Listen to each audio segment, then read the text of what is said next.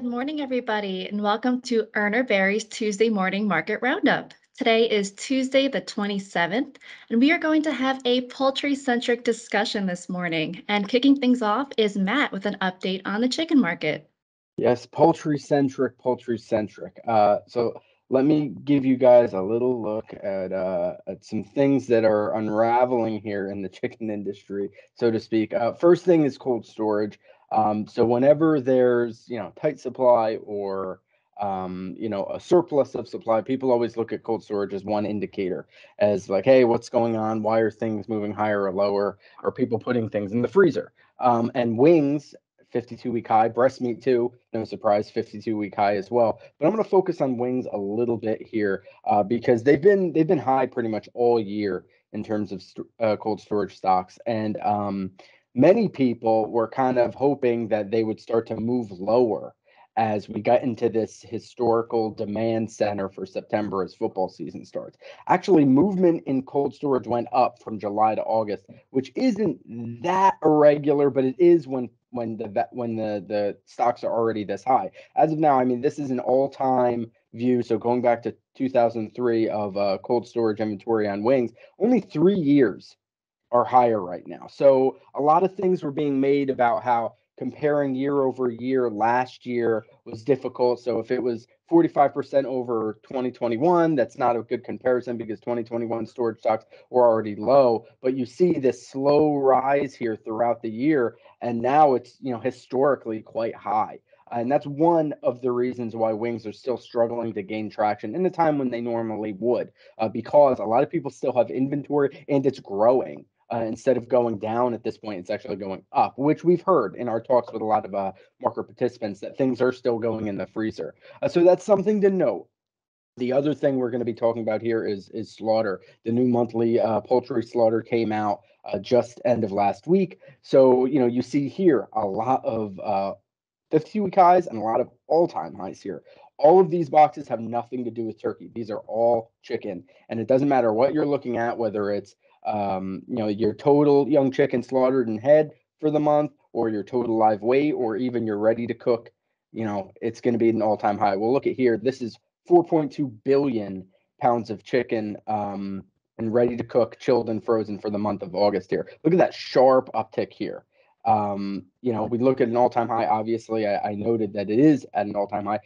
Crowded graph, but speaks to it, right? There is a lot of chicken that's available right now, and demand is not enough, particularly on the food service side for the processing side, but even retail to a certain extent isn't nearly enough to kind of take advantage of how much chicken is available. And then we're seeing that, right? We're seeing that on the on prices as they trend pretty sharply lower for a lot of stuff. Wings kind of steady, but not where people want them to be. Breast meat, tenders, all that stuff is still moving downward at a sharp pace because of where the values were and then the availability. It's just there for the taking, and buyers are kind of turning a cold shoulder to it right now. But that's kind of the story right now for chicken. Thanks very much for that insight, Matt. It's a very telling chart. I am glad, though, to see that wings are building stocks and frozen inventory because I eat a lot of them. Sticking with our feathered friends is going to be Dylan on the turkey side. Good morning, Dylan. Hey, good morning, Courtney, and good morning, everybody. So in the world of turkey, it's a night and day difference compared to chicken right now, where chicken appears to be, in a situation where there's plenty of supply, limited demand right now. Turkey's sort of the opposite. Obviously at the root of this is high path AI, which has been making the rounds more recently. We have seen some cases over the past week or two out of Utah, Minnesota, South Dakota. So that certainly has the concern of industry market participants right now. And this has been the case for the majority of 2022 at this rate. In terms of turkey headcount, you can see this chart dates all the way back to 2004. What I really wanted to point out is this red line here at the bottom, which represents 2022. We're at a seasonal all-time low here. And if we scroll all the way down to the year-to-date figures, again, we'll look over at this bottom row here, the year-to-date sum. We're at an all-time low here as well at 136 billion birds. So, this is certainly playing a role in the market right now, making matters a little bit more severe for anybody on the buying and selling side. Our average weights Again, this is a 5-year chart, and you can see, in general, bird weights have been trending lower throughout the past several years here.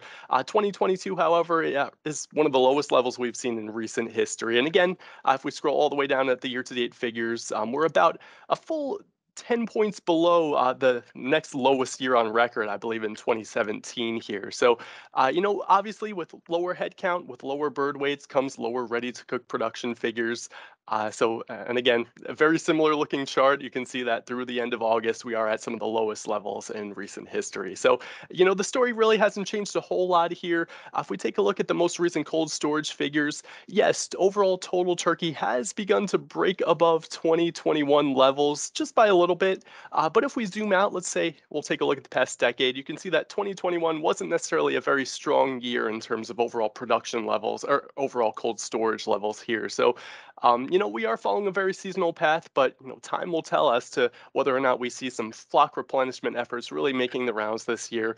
Moving forward, of course, market participants will be keeping a very close eye on the hatch figures. We are seeing a slight rebound in hen poult placements right now. We're up about 1.5% year to date. Toms, on the other hand, not so much. We're actually down by about 1.2% year to date. And the same can be said for egg sets, which are just down by about 0.1% on a year-to-date basis. So, really looking to see some concerted moves in an upward direction to counteract the flock losses related to high path. But that's about all I have for turkey this morning. Thanks for that input, Dylan. It'll be really interesting to monitor the bird flu situation and how that impacts the industry in the weeks and months to come. Thank you to all of our participants today and to our viewers for joining us. This has been Urner Barry's Tuesday Morning Market Roundup. It is the September 27th, and we hope you have a great day.